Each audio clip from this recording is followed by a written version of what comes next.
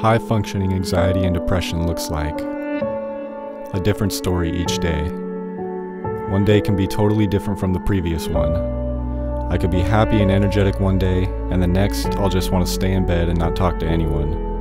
It looks like isolating yourself from the world. It looks like endless energy that makes you tired, but you're unable to fall asleep. It looks like unanswered text messages and flaking on plans, trying to keep myself busy with the next thing or hobby to forget the negative thoughts I tell myself throughout the day.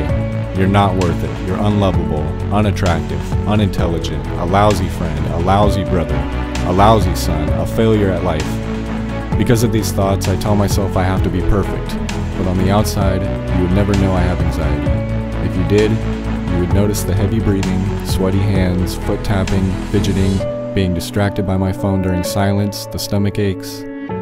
It's this overwhelming feeling that you can't describe.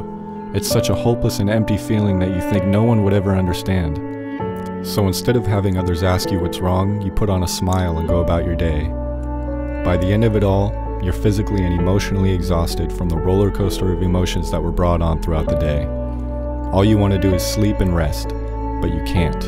The thoughts never end. The restlessness never ends. It's a constant fight each day. It's climbing up a mountain and getting pushed back down to the bottom each time. But you keep going anyway. You keep fighting. You keep giving every last bit of energy you have till you don't have anything left. In the end of it all, in the grand scheme of things, God doesn't make mistakes. You're exactly where you're supposed to be right here and right now. So don't give up. Keep pushing. Keep fighting. And you will see a better day tomorrow.